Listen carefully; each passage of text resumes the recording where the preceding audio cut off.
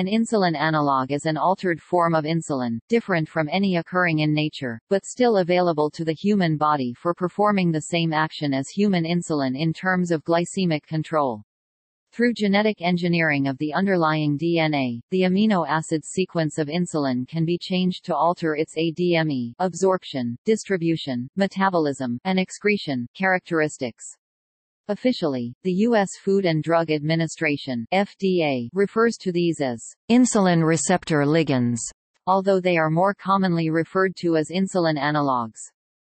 These modifications have been used to create two types of insulin analogs, those that are more readily absorbed from the injection site and therefore act faster than natural insulin injected subcutaneously, intended to supply the bolus level of insulin needed at mealtime, prandial insulin, and those that are released slowly over a period of between 8 and 24 hours, intended to supply the basal level of insulin during the day and particularly at nighttime, basal insulin. The first insulin analog approved for human therapy, insulin Lispro rDNA, was manufactured by Eli Lilly and Company.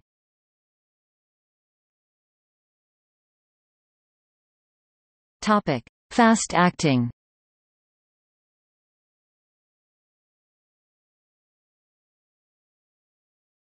Topic: Lispro.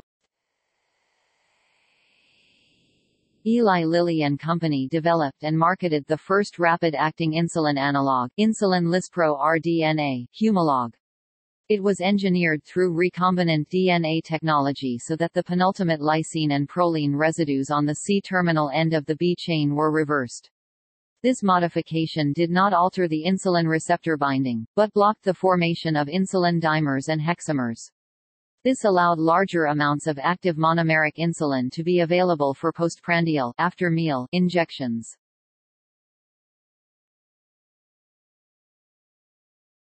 Topic: Aspart. Novo Nordisk created Aspart and marketed it as Novolog, Novorapid, UK Can, as a rapid-acting insulin analog. It was created through recombinant DNA technology so that the amino acid, B28, which is normally proline, is substituted with an aspartic acid residue. The sequence was inserted into the yeast genome, and the yeast expressed the insulin analog, which was then harvested from a bioreactor. This analog also prevents the formation of hexamers, to create a faster-acting insulin. It is approved for use in CSII pumps and FlexPen, Novopen delivery devices for subcutaneous injection.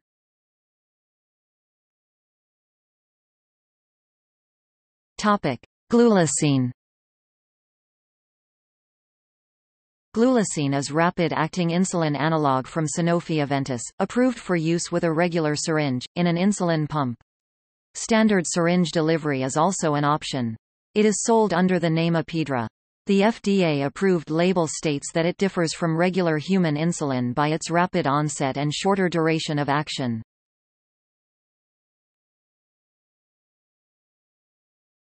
Topic: Long-acting.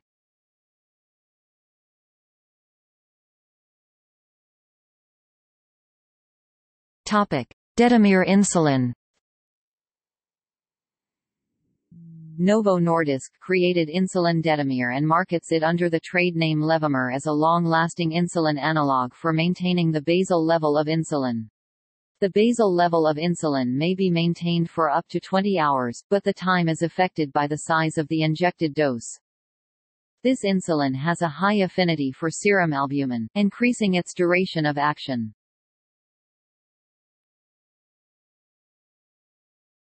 Topic: Degludec insulin. This is an ultra-long-acting insulin analog developed by Novo Nordisk, which markets it under the brand name Tresiba. It is administered once daily and has a duration of action that lasts up to 40 hours compared to 18 to 26 hours provided by other marketed long-acting insulins such as insulin Glargine and insulin Detemir.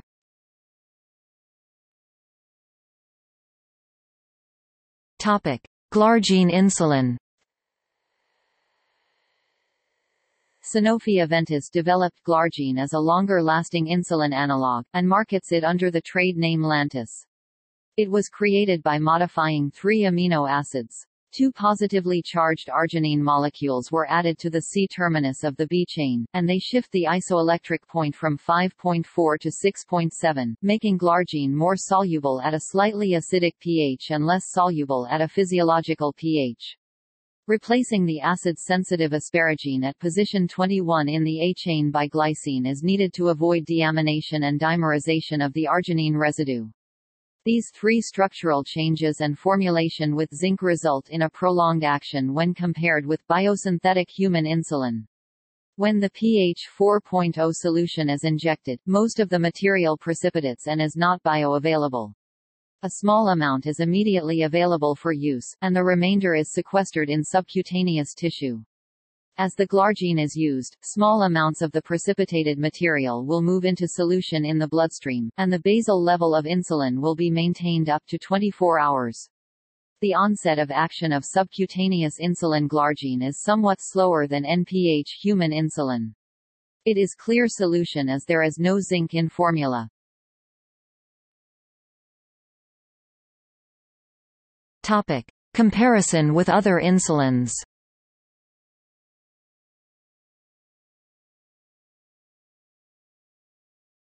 Topic: NPH. NPH neutral protamine hagedorn insulin is an intermediate-acting insulin with delayed absorption after subcutaneous injection, used for basal insulin support in diabetes type 1 and type 2. NPH insulins are suspensions that require shaking for reconstitution prior to injection. Many people reported problems when being switched to intermediate-acting insulins in the 80s, using NPH formulations of porcine, bovine insulins. Basal insulin analogues were subsequently developed and introduced into clinical practice to achieve more predictable absorption profiles and clinical efficacy.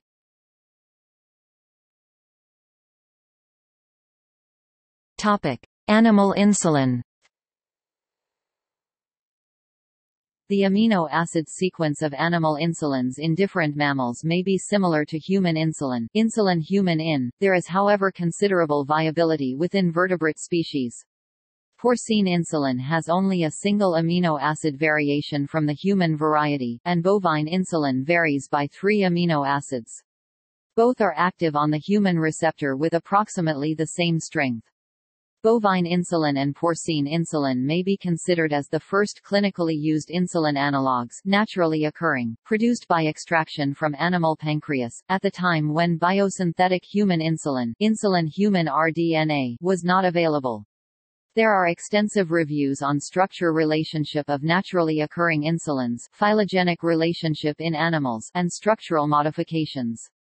Prior to the introduction of biosynthetic human insulin, insulin derived from sharks was widely used in Japan. Insulin from some species of fish may be also effective in humans. Non-human insulins have caused allergic reactions in some patients related to the extent of purification. Formation of non-neutralizing antibodies is rarely observed with recombinant human insulin, insulin human rDNA, but allergy may occur in some patients. This may be enhanced by the preservatives used in insulin preparations, or occur as a reaction to the preservative. Biosynthetic insulin, insulin human rDNA, has largely replaced animal insulin.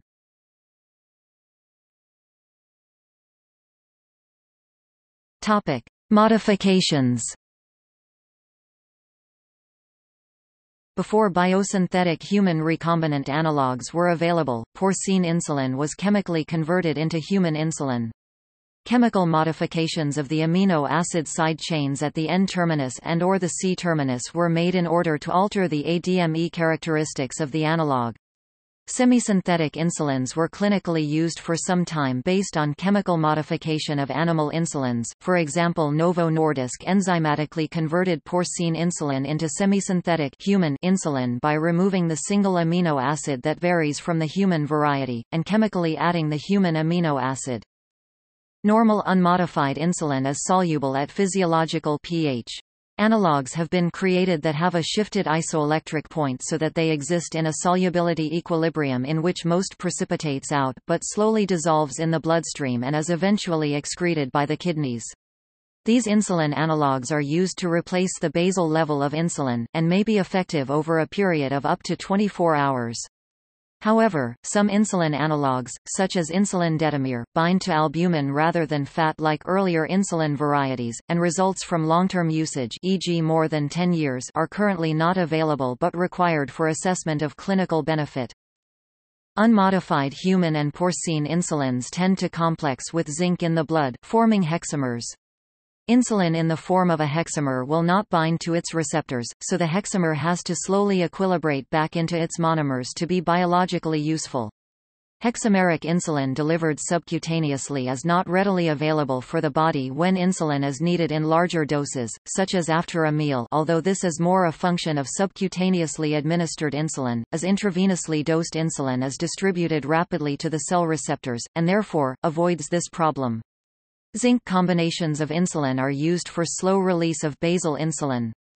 Basal insulin support is required throughout the day, representing about 50% of daily insulin requirement. The insulin amount needed at mealtime makes up for the remaining 50%.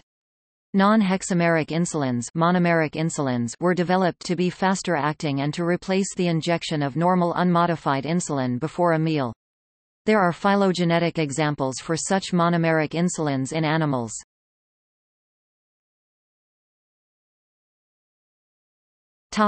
Carcinogenicity. All insulin analogues must be tested for carcinogenicity, as insulin engages in cross-talk with IGF pathways, which can cause abnormal cell growth and tumorigenesis. Modifications to insulin always carry the risk of unintentionally enhancing IGF signaling in addition to the desired pharmacological properties. There has been concern with the mitogenic activity and the potential for carcinogenicity of Glargine. Several epidemiological studies have been performed to address these issues. Recent study result of the 6.5 years origin study with Glargine have been published.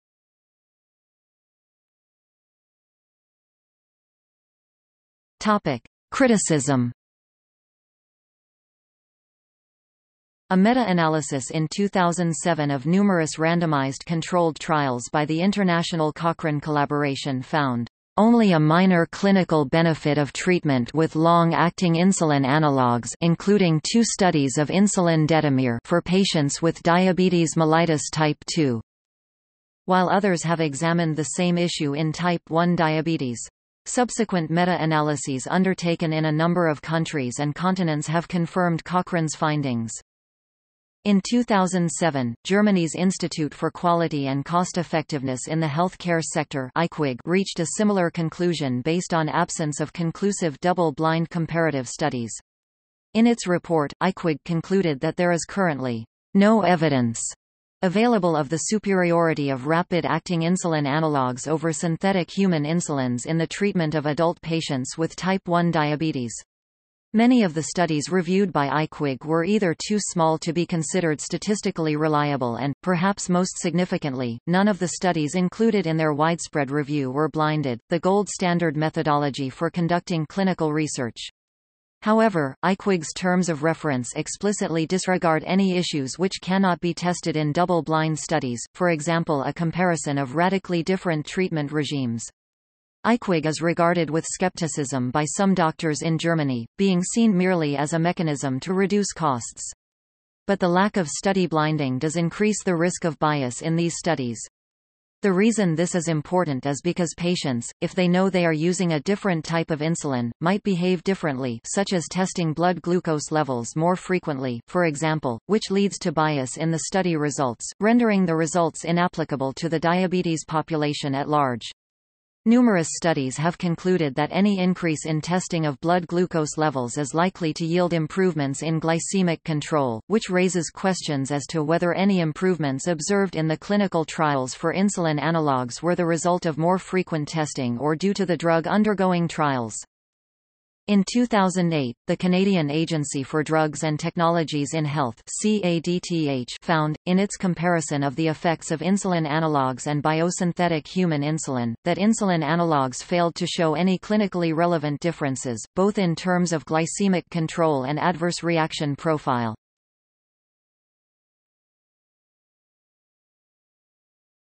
Timeline. 1922 – Banting and best-use bovine insulin extract on human. 1923 – Eli Lilly and Company Lilly produces commercial quantities of bovine insulin. 1923 – Hagedorn founds the Nordisk Insulin Laboratorium in Denmark, forerunner of Novo Nordisk. 1926 – Nordisk receives Danish charter to produce insulin as a non-profit. 1936 – Canadians D. M. Scott and A. M. Fisher formulate zinc insulin mixture and license to Novo. 1936 – Hagedorn discovers that adding protamine to insulin prolongs the effect of insulin. 1946 – Nordisk formulates isophane porcine insulin aka neutral protamine Hagedorn or NPH insulin. 1946 – Nordisk crystallizes a protamine and insulin mixture. 1950 – Nordisk markets NPH insulin. 1953 – Novo formulates lente porcine and bovine insulins by adding zinc for longer-lasting insulin. 1978 – Genentech develop biosynthesis of recombinant human insulin in Escherichia coli bacteria using recombinant DNA technology. 1981 – Novo Nordisk chemically and enzymatically converts porcine insulin to human insulin actrapidum. 1982 – Genentech synthetic human insulin approved, in partnership with Eli Lilly and Company, who shepherded the product through the U.S. Food and Drug Administration (FDA) approval process. 1983 – Lilly produces biosynthetic recombinant rDNA insulin human in Humulin. 1985 – Axel Ulrich sequences the human insulin receptor. 1988 – Novo Nordisk produces synthetic, recombinant insulin human in. 1996 – Lilly Humalog insulin Lispro in, approved by the U.S. Food and Drug Administration. 2003 – Aventis Lantus Glargine insulin analog approved in USA.